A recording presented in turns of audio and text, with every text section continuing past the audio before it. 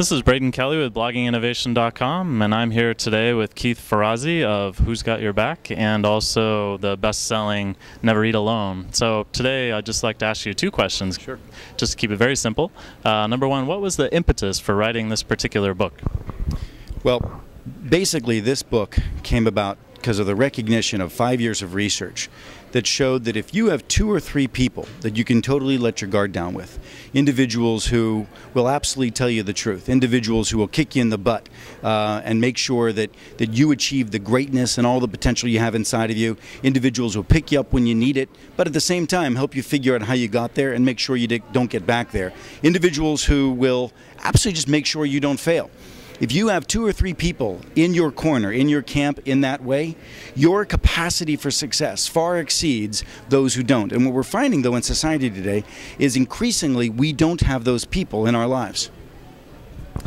Now, as we think about relationships and as we think about companies striving to innovate and individuals striving to improve their own lives, which is personal innovation, how do you apply these principles towards innovation, or how do you think they relate to innovation and improving it? Sure.